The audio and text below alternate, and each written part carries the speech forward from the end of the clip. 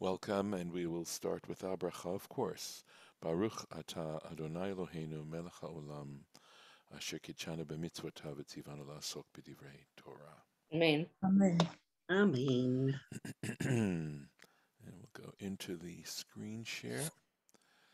And we're talking about at this point where Jacob is and his family, his entire family, are moving down to the land of Egypt. And we talk about the 70 souls, and we're starting to actually enumerate them. We've had the children of Leah here, and now we're going to go on, I believe, with the children of Zilpah. Uvnei Gad Tzifyon v'Chagi, the sons of God, Tzifyon v'Chagi. And Rabbi? let me finish the verse, if you will. Just hold the question a second. Shuni, these are the children, right? Shuni ve'etzbon, Eri va'arodi va'areli. So God had quite a number of children. Yes, Harlan, what's the question? What I can't understand is Simon had a son called Saul. Was Yes. Saul the first king of the Israelites? Okay. Is that the Saul that I was thinking of? No, it's a different Saul. That Saul Oh, happened quite a few generations later, just happened to have the same name. That's pure. and Yeah. also there was a one woman mentioned called Yes. Sarah, S-E-R-A. Serach. Not Dinah, but Sarah was mentioned. Correct. What was she Serach. doing? Why would they mention her? Good question. Maybe because we have to see. There might be some comment on the part of There was a Rashi. comment, but I don't know if that's true enough. She pointed out Joseph's grave to Moses. She lived a real long life. Okay, so you read some midrash regarding. Yeah, I read Okay. that, but I don't know if Okay. that's true. All right. I don't think this is where we are yet, No, we're coming in a moment. We're so actually we going can to read it discuss in the that next. when we Well, get there. we can take a look. Right. Okay. So the Uvnei Asher and the children, the sons of Asher, Yimna, veYishva, veYishvi, Uvriah, and here we go. Here's the name that Harlan was referring to, Serach Achotam, and Serach their sister. Uvnei Vriah, so we're going to the next generation, Vriah's children, the sons of Vriah, Chever Umalkiel, Chever and Malkiel. So I don't know that there's any comment here. Let's just take a look. There's not. Nope, doesn't look Not like there's until 19. any at all. Right, there's the comment for 19. So Harlan, what we can understand is that there just weren't a lot of daughters born to Jacob at the time. We know of a few. We know that Yocheved was born to Levi, and we know about Serach, we know about Dinah, and those are the only girls that we know of that are listed here. And the other women had to be daughters-in-law, I would have to imagine, for those sons who were married. That's what it is. At least that's what appears to be the pshat. So Ela b'nei Zilpah, these are the sons of Zilpah, Asher Natan Lavan leLeah bito, whom Laban had given to Leah his daughter. Vateled et Ela leYaakov, and she bore these to Jacob. That is, Zilpah bore these to Jacob. Sheshisrei nefesh. So we're talking about 16 here.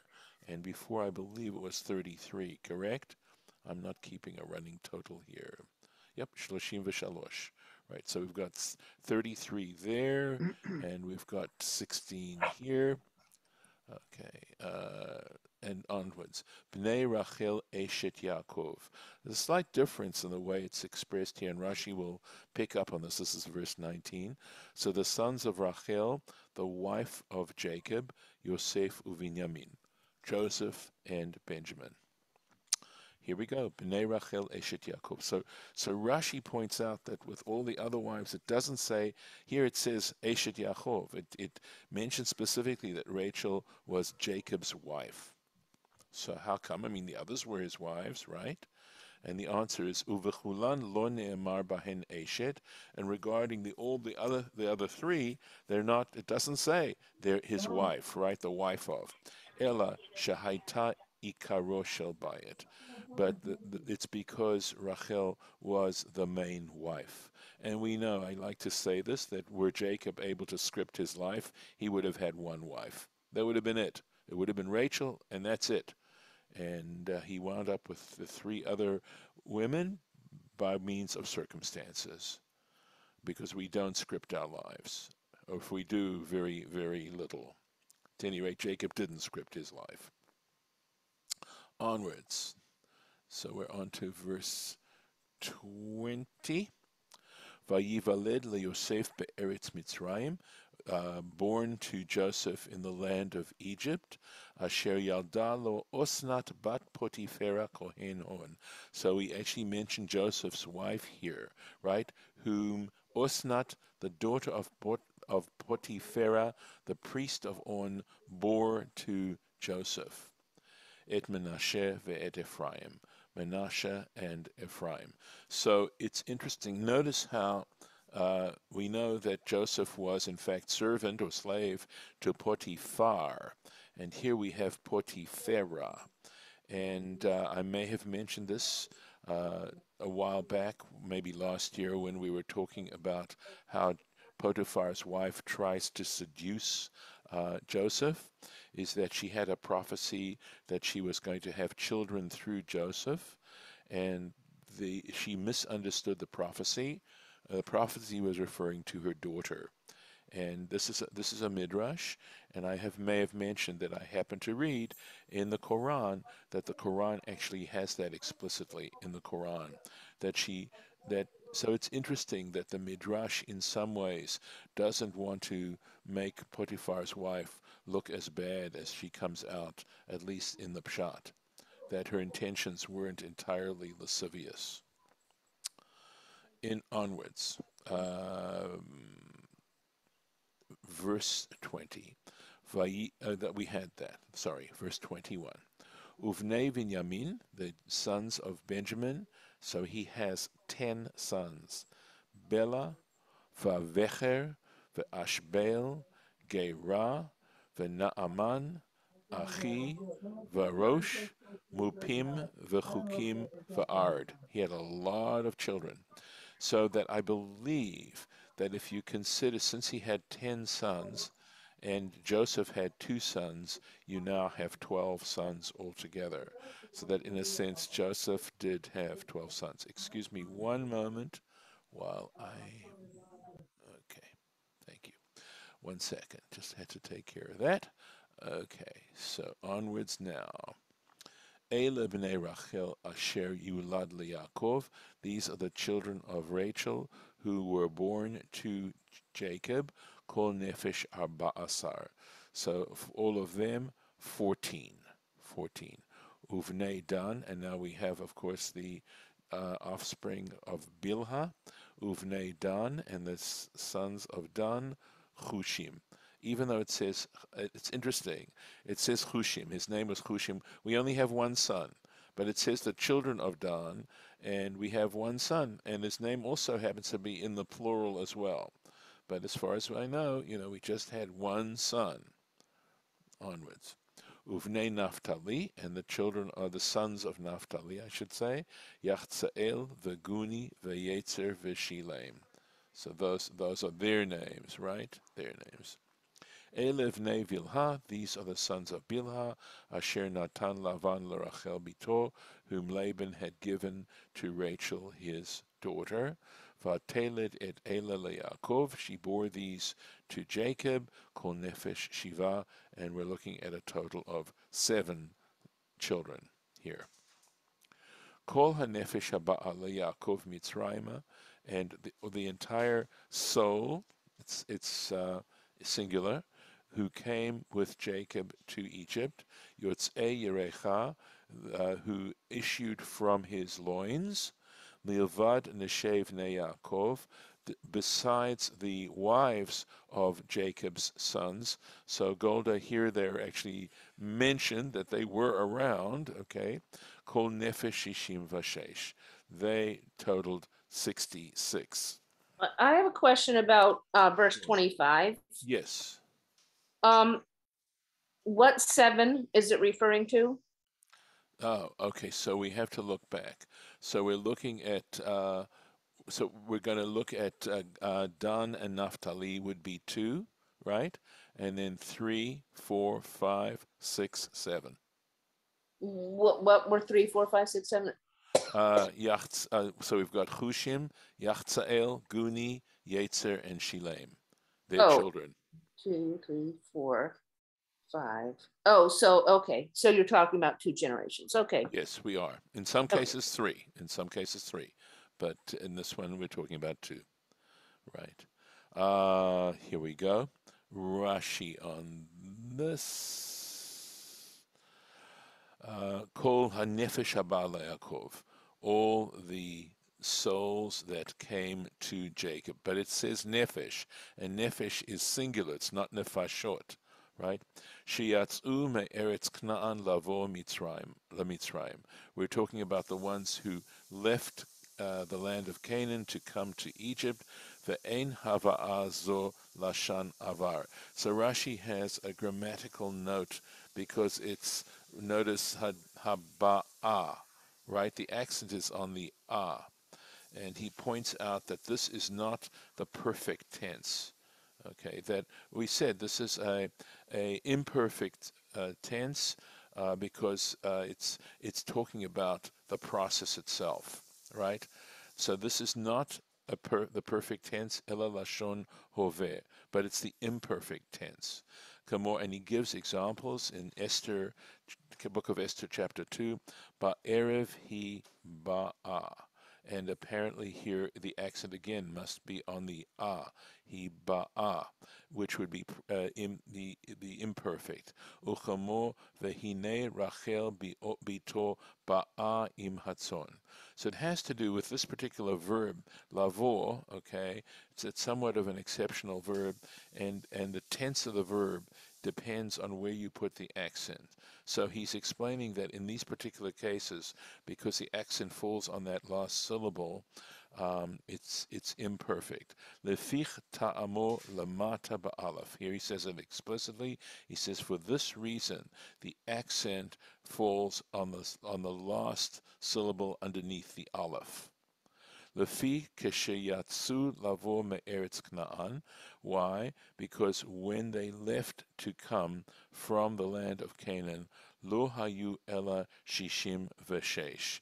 Because at that particular point, they only numbered 66. V'hasheni kol nefesh levet Yaakov haba'a mitzrayma. So now the accents on ba'a is shivim. That is 70. Hu lashon avar, because that refers to, in other words, completed action. It's finished. Lefichach ta'amor lamala bebeit, and that's why the accent falls on the beit. In other words, ba'a as opposed to ba'a. Lefi she ba'u sham, because once they arrived there, in other words, they'd finished arriving, they were no longer in the process, hayu shivim. At that point, they were 70. They numbered 70. Shematzu sham Yosef. Why? Because, first of all, they found Joseph there, Ushnei Vanav, and his 2 sons, which would have made 69. Venitosfa lahem, and added to them was Yochevet bein hachomot. Remember, we had read how Yochevet, Moses' mother, was born as they were arriving in Egypt, and that's how you get the number of 70. Now, this is interesting because I don't know if this particular section that's in the parenthesis is actually Rashi here. It looks to me like this might be the editor, if we could call that person the editor, of this Rashi, and this person is making a personal note here. He says, "Ve'iyen bevi'uri letirgum." It looks like letirgum Yonatan. Look at my and take a look at my explanation or my essay on Targum Yonatan, on Yonatan's Aramaic translation. This is Targum Onkelos, but there's also a Targum Yonatan, Umisham timsa, and there you will find leravot tzim'oncha. And he said, Rashi. So, okay, let's just say, and here you will find that to slake your thirst. In other words, apparently in this particular essay there, he must talk about this. Now, the Rashi, does that mean that he found this in a manuscript of Rashi? Or I think that's what it has to mean. And it could mean some manuscript on Rashi. The I don't know. I don't think it's Rashi's explanation, although I guess it would be Rashi's discussion on Targum Yonatan. But the very Hebrew itself does not sound like Rashi's style of writing, and so I'm not sure what this is, where this is coming from necessarily. Not in mine. Yeah. Well, stuff that's in parenthesis often is left out of, is considered stuff that was found in a manuscript but should not be there. It represents some problem in the text or some addition that shouldn't be there. And in the Talmud, sometimes you'll find a word in parenthesis, and sometimes you'll find a word in brackets, like square brackets. The square brackets mean that you need to read it. It's part of the text, and parenthesis generally means it should be omitted. It's not part of a accurate manuscript. So, just some technical stuff going on here. Uledivrei ha'omer to'omot noldu im hashvatim. So this you might find interesting, and that is there are those who hold the opinion that when these sons are mentioned, there were female twins. Each one of them was born with an equivalent twin sister, right? Im hashvatim. So if Rashi is saying, if you're going to try and pose that particular theory, tzrichim anu lomar shemetu. He says, we're going to have to say that they passed away, they died. Lifnei yeridatam lemitzrayim, that before they went down to Egypt. Shaharei lo nimnukan, because they aren't being numbered here, which is interesting, right? Because what it's saying, essentially where Rashi's coming from is, were in fact there any women, any other women who were born at that particular time, they would have been counted, had they been born to Jacob. So, it's not just a question of leaving out women or women not counted. We said yesterday that the wives, the daughters-in-law, would be counted with their husbands. Likewise, of course, the tribes themselves and their spouses. And if Yocheved had had a twin brother, yes, they would have counted him. Right. Or yes. There you go. Yeah. Unless he died. I guess so. Unless there is a brother that Yocheved had that we don't know about. They don't count a very important person. They don't count Jacob. Yeah. So are we assuming that 70 with that came? Correct. That's how it says it, right? And that's what it says. That came with because Jacob. I was just looking for that, and I didn't see a but or anything that would give me that. Okay, thank you. I think that's a good theory. Okay, so he says, Matzati b'vayikra Rabbah. This could well be Rashi, right? Who says, I found in Vayikra Rabbah, it's a Midrash Rabbah on Vayikra. These are extant, by the way. Esav shef nefashot hayulo. That when you read the sons of Esau, he had 6 sons, right? He had 6 souls. V'hakatuv kore otan nefashot. And the scripture, the katuv, scripture, refers to them, he calls them souls, beito, the souls of his house. Velashon rabim. And there it obviously uses plural, right? I was pointing that out where here it's saying nefesh, right? So Esau had 6 sons, and they're referred to in the Torah as 6 souls, right?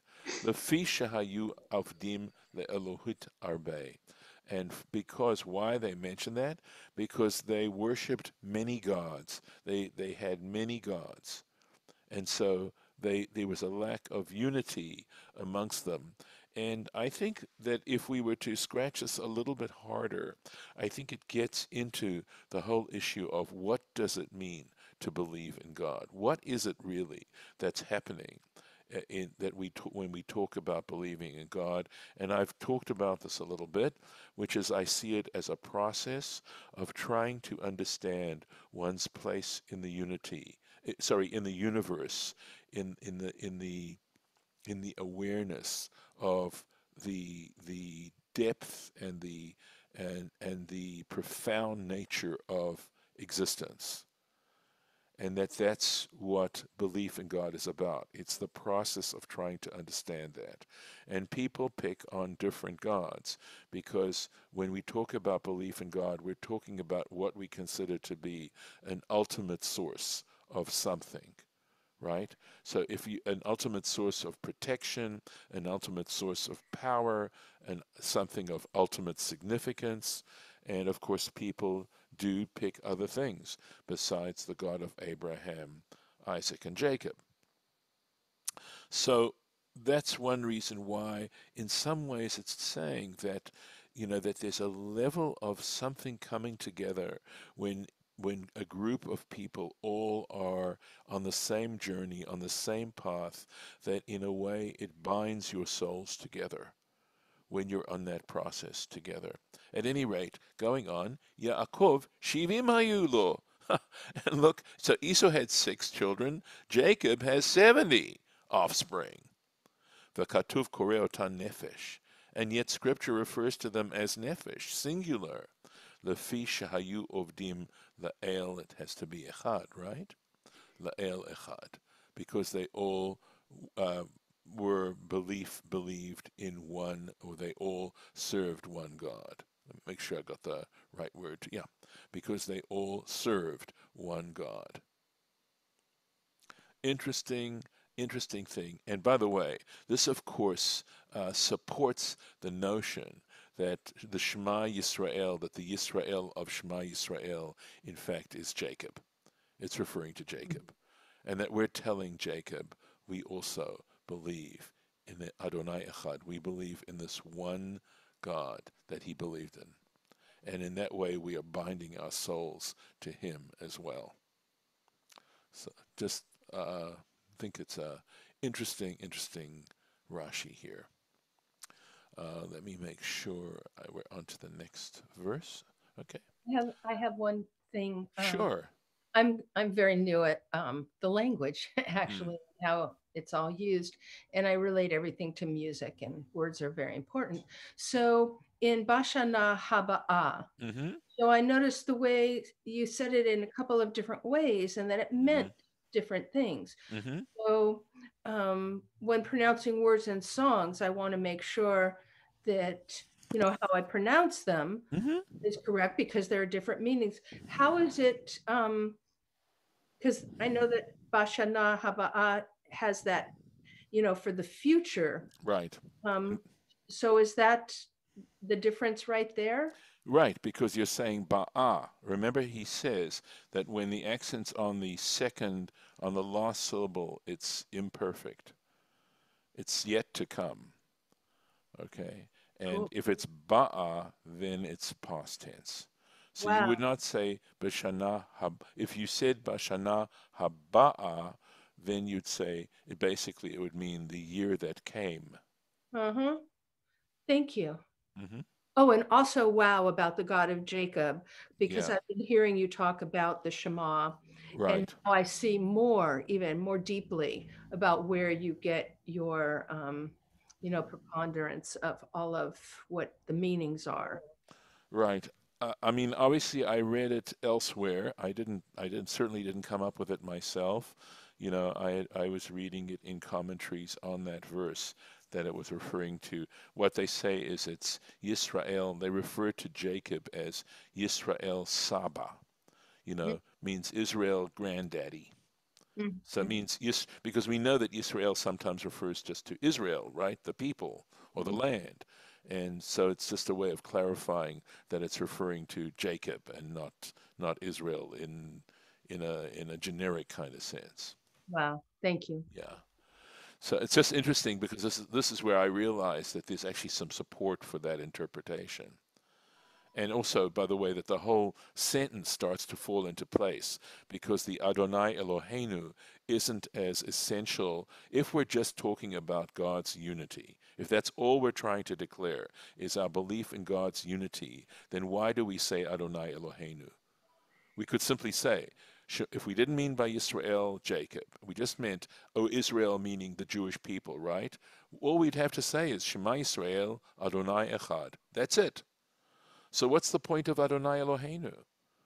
So the point of Adonai Eloheinu is that if you're talking to Jacob, if you're addressing Jacob, then you're saying, this Hashem that we ourselves believe in, having, so many generations later, Adonai Echad is the same Adonai that you also served. That's what we're saying. I'm not saying there aren't, obviously I'm not limiting it to only one interpretation, but at least at this point it seems to me that that would be the basic interpretation of those words. And that the Adonai Echad is referring to the fact that it's the same Adonai as that Jacob was and Abraham and Isaac, of course, were proposing, were believing in and serving. We'll go on a little bit more. We have a little time. Ve'et Yehuda, and Judah shalach lefanav el Yosef. He sent Judah, okay, this is Jacob, of course. He sent before him to Joseph. We certainly understand why it would be Judah, right? Lehorot lefanav goshna. So this is interesting. What lehorot lefanav? Did you skip verse 27? I'll look and see. I didn't think so, but maybe I did. I thought you were doing the Rashi for 26. Is there a Rashi on 27? No, but I don't. Oh, okay, we didn't read it? You're saying we didn't read it? That you, yes. Yeah. But we did read 27 already, I believe. Okay, I thought the last thing we did was the Rashi for 26. I think you're correct, but I think regardless, I did read 27. So, yeah, I think, we can go back and listen to the tape, right? No, it's all right. Okay. If it was out of order, that's, it could well be. It could well be. Okay. So anyway, this verse, looking at it carefully. So he sent Judah before him to Joseph, lehorot lefanav goshna, to teach before him. So before him, I believe, is referring to Jacob. Goshna, of course, that means to the land of Goshen. So we have to, what exactly lehorot means to teach, the word Torah, moreh, etc. So what are we talking about? So some kind of preparation we can assume, right? That he sent Judah on ahead, and Rashi's going to comment on this. I think, Rabbi, that he didn't know where Goshen was, that the land was. Jacob didn't know. So he sent Judah to find out how to get there. Okay. All right. I'm not sure. I don't know if Joseph was actually living in Goshen at the time, and of course the brothers had come down there. We'll find out. It's not obvious what we're talking about it unless it's like what you're saying, somehow to explore the journey, etc., and how to get there. Let's just see what Rashi says. Vayavo artsa Goshen, and they arrived in the land of Goshen. So we'll take a look at Rashi on this. Lehorot lefanav. So Rashi just goes straight to it, right? And he says, we'll see, right? We'll see what this is. So he says ketargumo. So Rashi refers now to Onkelos, and Onkelos here is his translation gives us also an explanation, and he says lifnot lo makom, right? And that means to free up a place for him to stay, to prepare a place for him to stay, or lohorot he'at yityashev ba, and to also lehorot could be to teach, to learn how yityashev ba, they would settle there. In other words, the details of the settlement. So, in other words, some kind of preparation.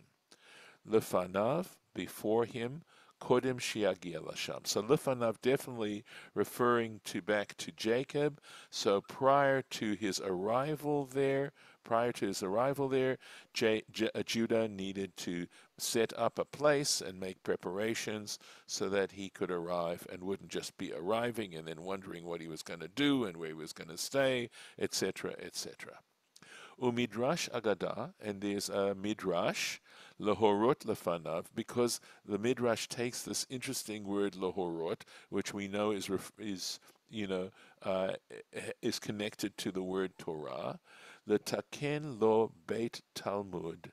In other words, to set up for him a place of study, an academy. Shemisham tetzeh hora'ah, from which would come out, issue forth teachings. So that's a midrash. Yeah. Why Gershon? I mean, why this particular land? Is it a better land in Egypt than the rest of Egypt, or what? I don't know why this particular land. It's coming. So we will. Do you want me to keep you all in suspense there? Yes. Okay, we'll keep you in suspense. No. The question is a wonderful question to be answered with God's help on Thursday. Yeah, but if you read a little bit ahead, Harlan, because you just need to, it is answered within the text. Okay. I had a question. Isn't there a Rashi that explains the names of Benjamin's children? Yes, there is. I believe that's a Rashi that we somewhere or another, I don't know, basically the explanation, which you may recollect yourself, is that he named all his children based on his brother Joseph, that every one of those names can be explained in some way as a reference to Joseph. So did I miss that? No, we have not. Remember, we unfortunately we are skipping through the texts because I decided that it was more important to try and do each week's Sedra and not just go Keseder. I've struggled with myself about that, but I think, this is the way we started, and I'm sticking to it. And of course, I'm recording all these. And at some point, with God's help, we'll have an entire interpretation of the Rashis from beginning to end, that simply span a number of years. So, I'm hoping at some point we will do that. I don't believe we've actually done it together, Shira Beth, at this point, but I am also familiar with that, and I believe it is a Rashi that deals with that. So let me make the little marking in here. Let's see if I can do that. Let's see if I can see something here. There it is. Do I see I thought I did. Hold on a second. Sorry. I did try. All right. It's so funny. I don't see the... Thanks. I hope to see you Thursday. Yes, God willing. That'll be lovely. And have a wonderful trip up. Yeah. North, of course, is beautiful. We know that. Mm-hmm. Don. I want to go back to Don. Oh, it's so beautiful. Oh. All right, I'm going to put a bookmark. I just want to do this before I stop stop the share. Yep. Stop the recording. Thank you.